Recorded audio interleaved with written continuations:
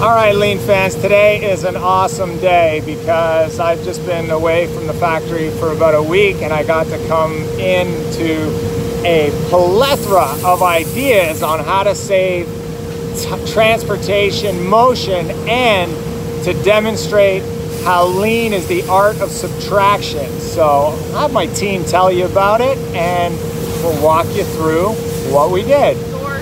When we're processing our doors and panels, the panels have to go through one router and the doors have to go through another.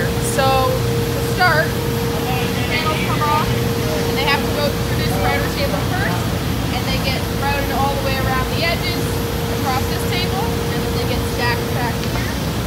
And our doors have to come off this router table and they usually get transported to this table next to the stack, and then they have to get picked up and moved over to this table and get the edges broken and routed. So the problem is we're wasting a lot of motion, we're wasting a lot of transportation, moving them from table to router.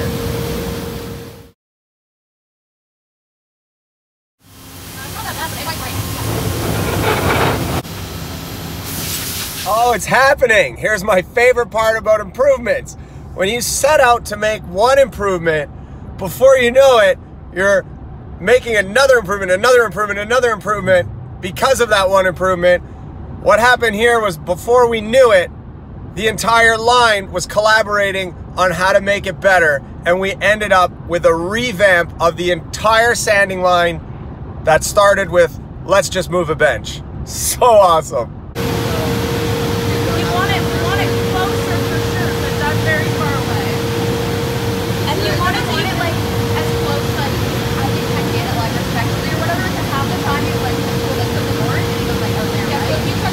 so we ripped out all the guts out of this with the router and the fence, and now this thing can go in the garbage. And in the true spirit of the art of subtraction, we got rid of one bench and built it right into another. This frees up another 4 square feet of valuable shop space.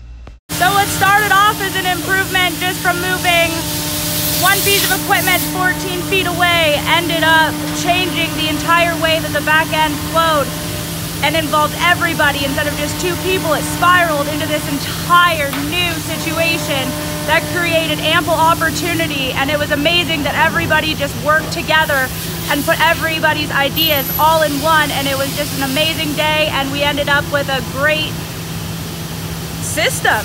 It turned amazing. So the goal was to remove 14 feet because we were walking a lot. Now they go right from here, right to here.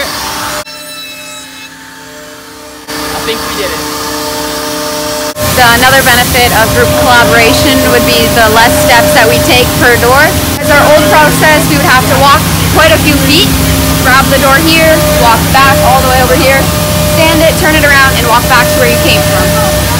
What we came up with was grabbing the door from right here, and then you stand it right here. Just did a rough sketch to illustrate. The purple is the parts and the orange is the people. And contrasting the new layout with the old layout, the operators now don't even have to move their feet. What happened there was nothing short of amazing. My team set out to reduce it by 14 feet in our transportation and motion. And once everyone got involved, it just got crazy and it was so fun to watch. There was 2 of us in the beginning, and then I just slowly backed away as more people got involved, and before you know it, there was a team of them, and what was gonna take 15 minutes ended up taking almost a half a day. But in our world, that's A-okay. That's only 4 hours, so if the improvement saves an hour a day, in 4 days, we're paid back, and then our customers can start seeing the benefit of that. So, great job, team. I couldn't be more proud. We found our pencils. Pretty fine, Brian. I think we found all the missing work orders.